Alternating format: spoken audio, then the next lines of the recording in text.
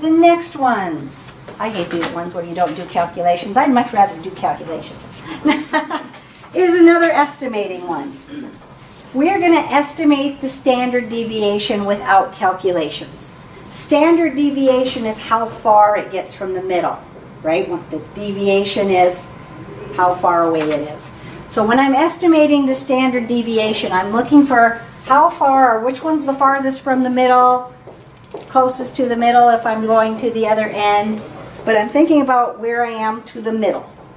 So if I look at those three things, which one has the values that are farthest from the middle?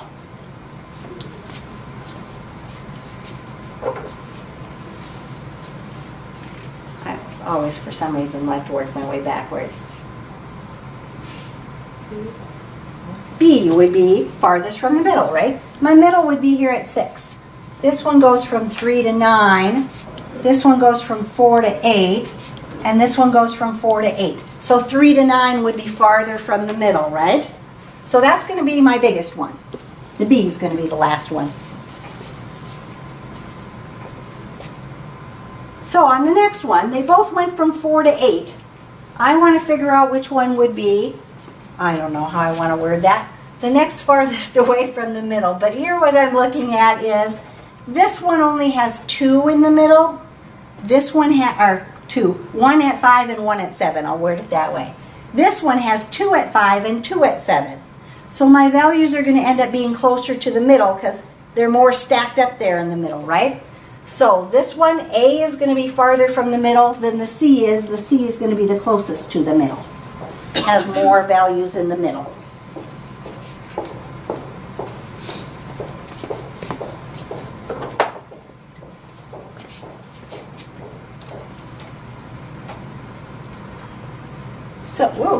So on number 14, if I can find where number 14 went,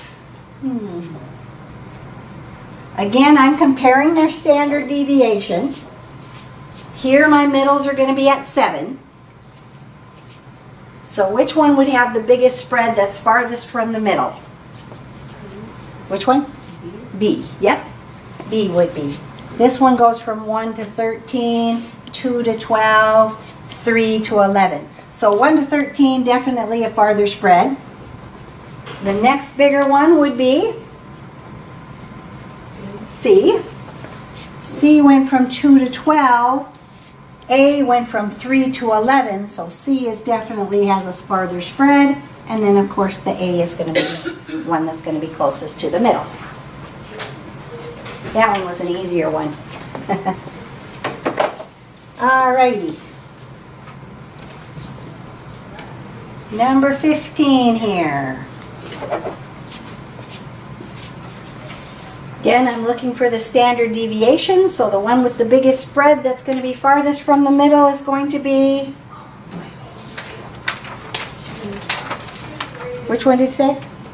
B? B.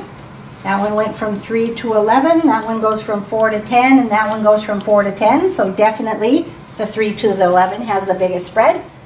Here we're going to look again at our middle. I might actually do this closer to the middle one first because here this one has more in the middle than this one does, right? So this one's going to go first, that one's going to go second. So I have the C and then the A. I'm throw my papers on the floor.